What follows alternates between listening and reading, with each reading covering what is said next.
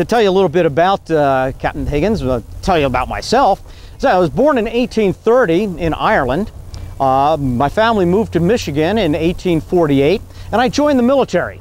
And as part of the military, I served under Governor Isaac Stevens' survey of 1853. I was the wagon boss. And what we were doing is we were laying out, surveying where the Northern Pacific would eventually be located. And in 1855, we were back in this very same area to negotiate with the Flatheads, keep peace between the Flatheads and the Blackfeet Indians.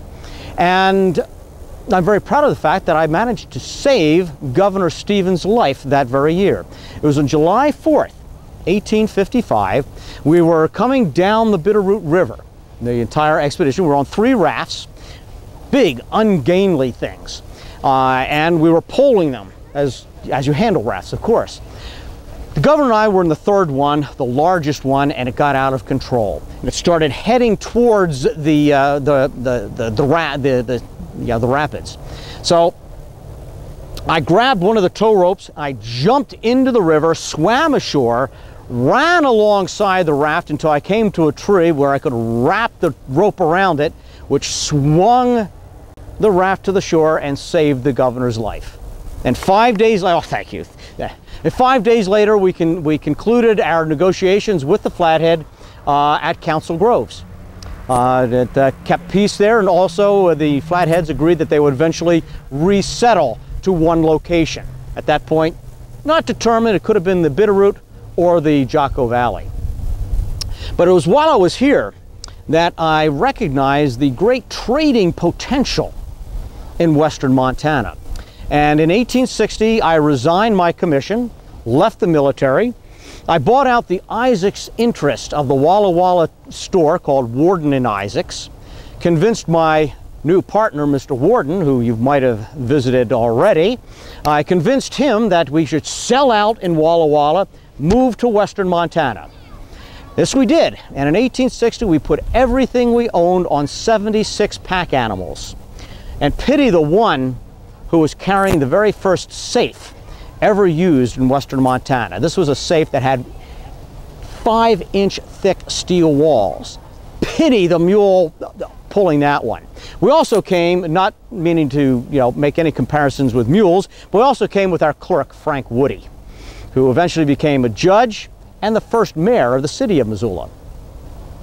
And he was here last year, but I don't think he's here this year, but that's neither here nor there. We set up about 4 miles from here, about 4 miles a little bit west here, and we started the town of Hellgate. We built our first store, operating out of a tent first, then a small store about 16 by 18 feet. And it became the nexus of all activity in western Montana. It's, you had the Flathead up in the Bitterroot, you had the Flathead and some of the other Indians up to the north in the Jocko Valley, and you had the Mullen Road going east-west. So this is where everything had to come. It was going through western Montana. And as such, we, a couple years later, 1864, we decided that we needed to build a sawmill and a grist mill. And to do this, we moved about 4 miles up the river where the Rattlesnake now comes into the Clark Fork. That's where we built our mill. And within 5 years, the town of Hellgate disappeared as everything moved 4 miles to what I called Missoula Mills.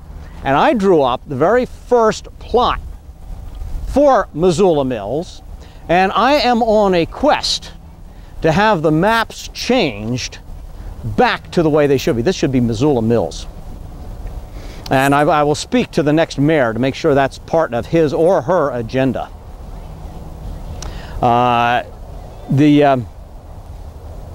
We had a little bit of activity in Hellgate in 1864. The Vigilantes, you may have heard of those. They managed to chase 4 of Plummer's gang to the Missoula Valley, and they caught them and they hung them in my corral. Justice could be swift in western Montana back then. That was not the only hanging that took place. My son, Morris, This was after I died in 1889. My son Morris was murdered. And what happened was there was a great fire in 1892 in Missoula. Started in a bar, spread eventually to 20 different localities. And actually it started Mary Gleim, who I believe is here. Mary Gleim and I did not really see eye to eye. I had entirely different views of what Missoula should be than what Mary Gleim had. But anyway, the fire started, and at the same time, these two ruffians by the name of Mr. Lyons and Mr. Burns had a conflict with a Mr. Goldenbogen. Now, Mr. Goldenbogen claimed that these two gentlemen had stolen his pocket watch. And indeed, when Mr. Lyons was apprehended, he had the watch on him. So Mr. Lyons was arrested and placed in our jail. Mr. Burns took exception with this and challenged Mr. Goldenbogen, and they had a gunfight behind the Blue Front bar on Front Street. Well, as most Western fights, it was very inefficiently done. There was gunfire. Mr. Goldenbogen eventually took a shot in the side, and he started running away. Not a bad idea. Well, at the same time, my son, Morris, and a couple of his friends, running downtown to help fight the fire, came upon that, heard the gunfire. Mr. Goldenbogen runs by. Mr. Burns turns the corner and fires after Mr. Goldenbogen. Just as Morris turns to see what's going on, Morris takes a bullet right between the eyes. He doesn't die immediately. He's taken home. The doctors tried to remove the bullet from the back of his head. Fortunately, I think Morris never did regain consciousness. He died that evening. But the name Higgins meant so much to Missoulians that they were ready to lynch Mr. Burns. The sheriff just barely managed to prevent that from happening, and instead, we hung Mr. Burns legally 2 months later. But justice, again, could be swift back in those days. Now, that's one of my children. I had 9 children. And you're probably familiar with most of their names.